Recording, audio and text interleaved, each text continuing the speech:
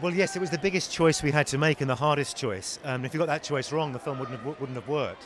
When I met Eddie for the first time, he was very passionate about doing the film, understood how much work was going to be entailed to prepare for the film, and did that work brilliantly and obsessively for months and months. So when we came to shoot the film, he'd internalized what was a progressive illness that doesn't stay stable. It changes every few months. He's losing more ability to move and to speak. So to do that was an extraordinary challenge, but I think I chose well.